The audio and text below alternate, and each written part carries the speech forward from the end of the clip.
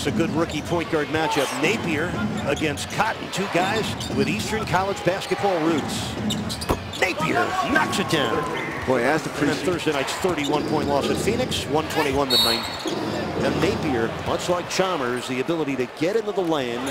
Napier from 20, got it. Napier so confident with the ball. And you can see he is slimmed down. He's in terrific shape. After a rough summer league for Miami, Bryce Cotton picks up the foul. Eric, last night we know in the fourth quarter. They had 3 points over the last 6 minutes, and they just got 3 the easy way. Oh, what an excellent move right there by Napier. Good footwork. Napier using the bird screen to unload. And we get a foul underneath on the Spurs. Andre Dawkins answers back with a 3-ball. An excellent distance shooter. Napier again drawing a foul on Bryce Cotton. Oh, Joseph, what a pass. What a great pass right there. Off the dribble. Napier. Oh, baby. Oh, man. Wow.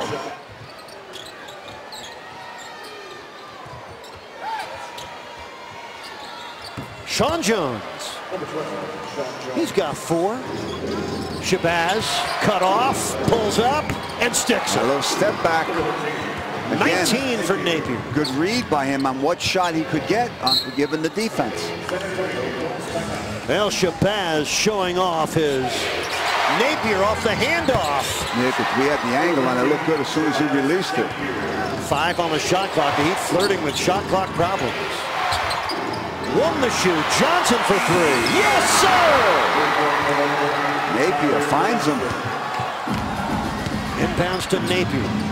Yeah, and Corey Joseph fouls him. Yeah, San Antonio had a foul to give. 87% foul shooter in college. In the Napier. That's and they foul him in the backcourt with 4.3 left. Good job by the Heat getting the ball to you. He made it. 4 for 4 free throw shooting for Shabazz. 4 seconds left. Heat up 3. Joseph on the spin.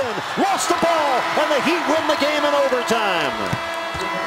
Miami winning back-to-back games on back-to-back nights. Eric, thank you very much. You've been playing with a couple of these guys since July, so the familiarity that this young group has really impacted things. What did you guys have to do down the stretch to get this win? We just had to stay composed. You know, we've been in overtimes, a lot of them this preseason, so we kind of understand that we got to get composed. You know, everything's not going to go our way, but sometimes you just got to, you know, stay disciplined, stay composed, and you can gut one out of it. Speaking of which, you were able to drive down late, actually right in overtime, and get Tyler an opportunity to redeem himself. I know he was still upset about missing those free throws.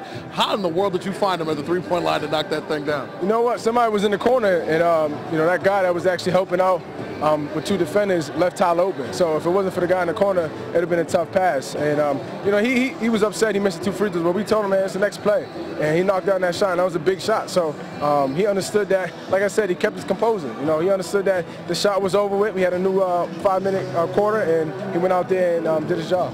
Prior to arriving with the Heat, you know a little something about leading the team. You got that opportunity again tonight. When did you realize that a bunch of the veterans were going to sit out and you had this? And then what did you want to do with the time tonight? You know, I didn't realize it till the start of the game. But, you know, I understood that any opportunity I get, I'm going to do my best, and I'm going to give everything I got. And, you know, I was fortunate enough to get a lot of minutes because they sat out. But, you know, I told myself, even in the first game, was that, you know, I always want to give myself the best chance. And whatever opportunity I get, I'm going to go out there and give everything I got. Congratulations on the win. Thank you. All right, thanks for the time.